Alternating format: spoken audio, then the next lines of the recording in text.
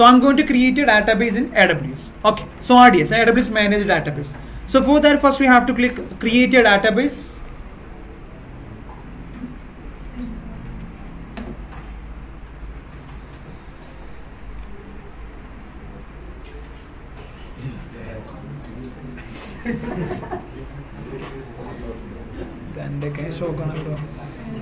Okay, so here you can see that standard create and easy create. So you can select either one. So I'm going with the standard create. Okay, so beneath you can see that engine options. So we discussed we have 6 type of engines, not car engines.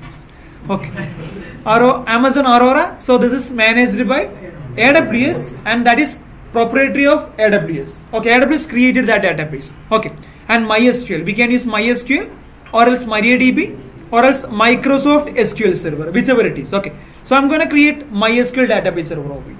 Okay, so then we have to select community. Okay, fine. Okay, see templates like what is your use case, for example production or development and test or free tier.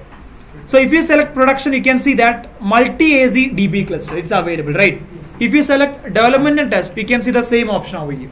But if you select free tier, actually we don't have any option. See, it is disabled, right? So I'm going with the free tier because I don't have like a premium account, that's why.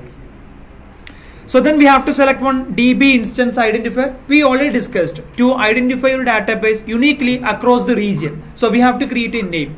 So I'm going to create a database OSS Bangalore application. We can create any name. So this is my database identifier. So this database only for that particular application. Okay. Next I will select master username and this is the root username and password. So we can provide any username and password. I'm going to add admin and password as admin.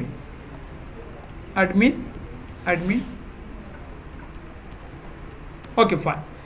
So then we have to select storage types. As we discussed general purpose, and we have a general purpose GP3 and IOPS 1 in the sense provision. Then we have a magnetic. Okay, so you can select either one. Then allocated storage, we can select 20 or 30, whatever you want. Okay, you can create like that. So then maximum storage threshold, what does it mean? See, storage auto scaling, what does it mean? If you're getting more data, automatically it will scale up to 1000 GB. Okay, that is, see, up to 1000 GB it will scale. Okay, you can give a threshold value. For example, as of now you have only 20 GB. But as per the time, for example, over the time you might be get a lot of data and the data will be increased and the size will be increased, right? So automatically it will scale up without any downtime, minimal downtime. Okay, so then compute resource, we can go with the don't connect. Okay, so just leave about it. Then VPC, you have to select one VPC for that. I'm going to select one VPC. I have only one VPC, or else you can create a new VPC for database. Then beneath we have a DB subnet group. Okay, we'll discuss that later. So we have two options over here: public access, no or yes. What does it mean?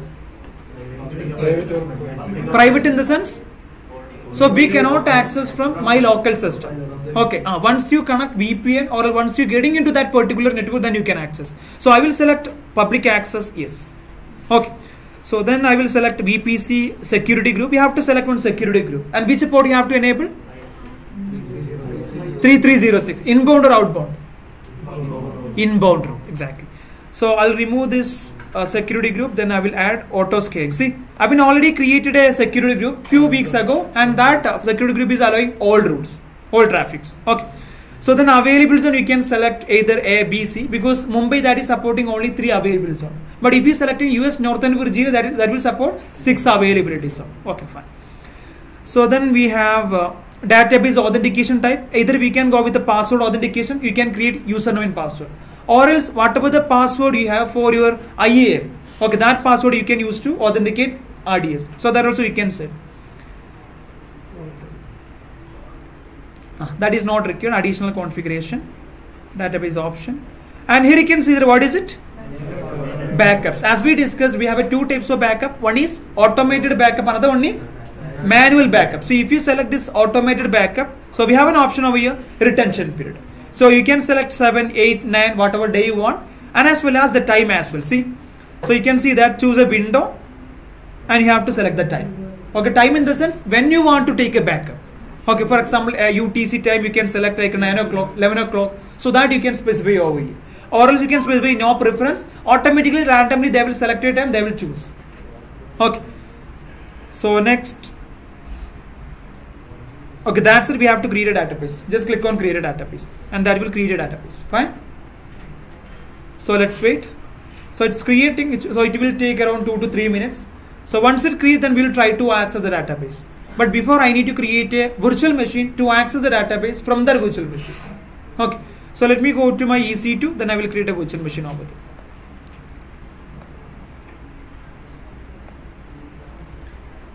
So search for EC2 and we can create this virtual machine anywhere. For example, if you want to create this virtual machine any other account, that also possible. You can create any other account.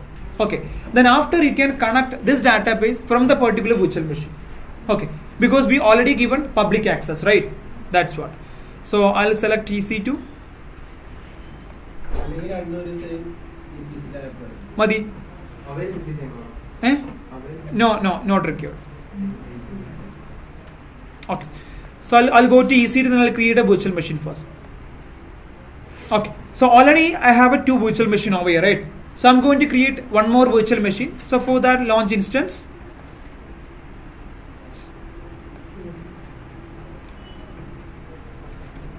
So I will call it as database and key pair name I will select key1 and I will select auto scaling group as a security group because that is allowing all traffic.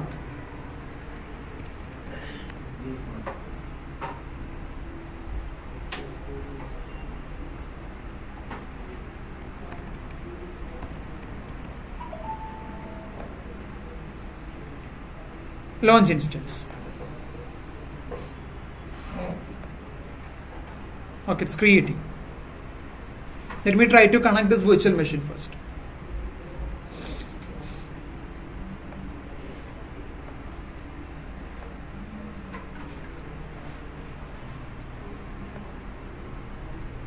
So write it down. Connect through CLI. So you have to execute this command, then only you can connect your database through command line interface. Okay. So I will show you 2 demo. How to connect your virtual machine, so how to connect your database through CLI as well as how to connect your database through graphical user interface by using Workbench or PhpMyadmin or else PhpMyadmin. We can use any tool. So write it down through CLI, through command interface. You have to use this command. So first step, you have to install MySQL. So for that, execute this command, m space install MySQL. M space install MySQL.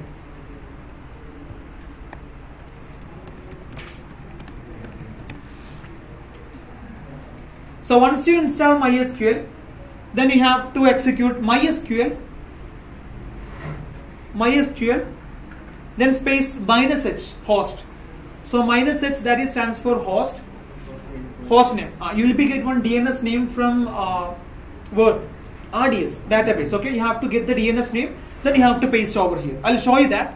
Then -u, what is the u? Username. So you have to specify the username as admin because actually we created a user over there. What is the username? Admin only, right? And you can specify any username. You can specify Ashik or you can specify Jesse, whatever you want. Okay. So I'm going to specify user as admin, then -p. Okay. So hit enter. Automatically you'll be get a prompt to enter your password. Enter password admin. Automatically it will connect to the database. Okay. So write it down. Then okay.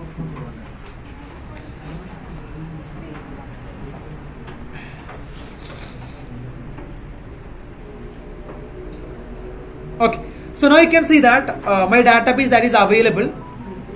So here you can see that I already got one endpoint or DNS name. See, you can see that OSS Bangalore CUKWW1 random generated DNS name, right? Or endpoint we'll call it as. I'll copy this. Then I'll go to my virtual machine. So let me connect my virtual machine. Go to database, then connect.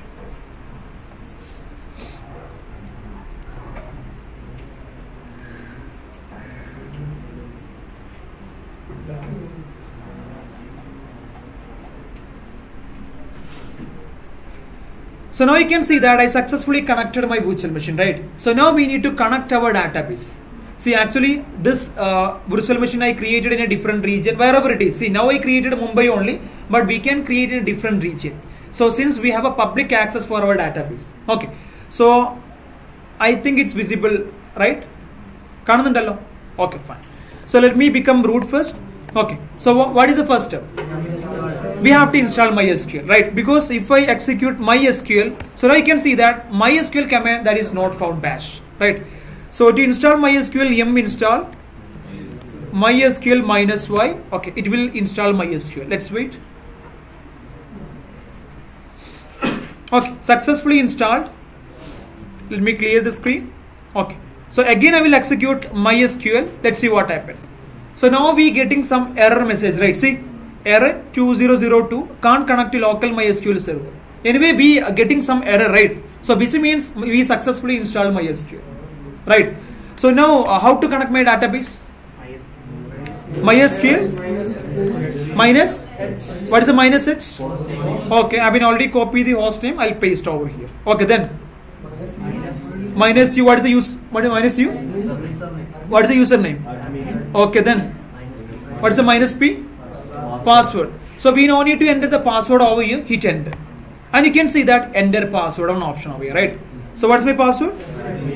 Admin, and that would not be appear over here because that will be transparent. Okay, enter, and you can see that successfully I connected my database through this virtual machine. So this is we connected through using CLI, command interface. Okay, so now I will connect my database through graphical user interface by installing PhpMyadmin. Okay, so we can install PhpMyadmin on this particular server, then I can connect my database. So let's see how we can do that. Okay, so for that I'm going to use Docker over here. So the reason is, if we use in Docker, so within a single click we can install PhpMyadmin. You getting? But if you using like the arbitrary method, for example, you going to install, sorry, you going to download the PhpMyadmin from website, that will take around half an hour to install, right? So instead of that, I can use PhpMyadmin, sorry, Docker over here. Okay. So let me just install Docker first. So I'll show you like what I'm going to do over here. See, listen. So first I will install Docker. Okay. Then I will start my Docker. Then I will run docker run minus name PhpMyadmin and minus d, that is a detached mode, minus c environment variable PMA arbitrary is equal to 1, and we can enter any server values over there. That's what. Then minus p port number, we can execute 8080 port number, and that will connect PhpMyadmin. See, I'll just copy this. I'll show you how I'm going to achieve this. I'll copy this. Then I'll go to my virtual machine. Then I will paste over here. Listen. See what I'm going to do. So first I will exit from the MySQL server. Visible, right? Okay. Let me paste over here. Okay. So first that will install Docker. So once it install Docker, then it will start. Then it will run PhpMyadmin Docker container. So let's wait for a couple of minutes. Okay. End. Okay. You can see that unable to fetch image, but it is going to Docker up, then it is fetching the image from Docker up. Only you need to copy and paste over there. You don't need to do any further actions. Copy and paste. Okay, because rest everything I've already done. That's what. Okay, it is downloading from Docker up. Yeah, successfully created. I'll get the public IP address. You can go to any browser, then paste. Then what's the port number? 8080. Enter. And you can see that PhpMyadmin that is connected. Right, only it took around 60 seconds maximum, right? But if you're downloading PhpMyadmin, it will take around 15 minutes, 60 minutes might be. Okay, because first you have to download HTTPD, then you have to download PhpMyadmin, then you have to extract that, then you have to restart your system, everything you have to do. So instead of that, you can use Docker over here. Okay, anyway, here you can see that server.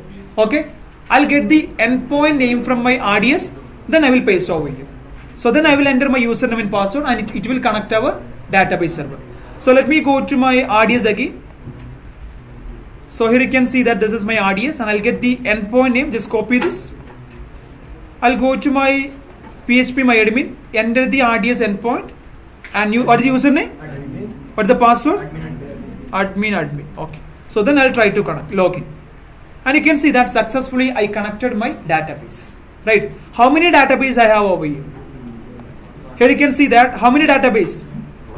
1, 2, 3, 4, right? I'll refresh. How many database? 4, right? Okay. I'll go to my virtual machine, then I will check how many database I have over there. To check database, first we have to connect our MySQL server. How to connect MySQL server? MySQL? Okay, okay. End. Admin. And you can see that successfully connected, right? How to check how many database I have in this server? Show databases. Show databases, then semicolon, enter. And you can see that how many database we have? Okay, information schema, and same as you can see that information schema over here. See, in my PhpMyadmin information schema, MySQL, performance schema, SYS, right? How to create a new database through GUI? Sorry, graphical user interface. Sorry. Okay, create database. Then, okay, name. So I'll create Ashik DB, then semicolon, then enter. So that's created a database. So I'll go to my graphical user interface, then I'll refresh, and you can see that Ashik DB over here. See, Ashik database has been created. So which means either you can go with the GUI or graphical user interface. Okay. Any doubt? Any doubt?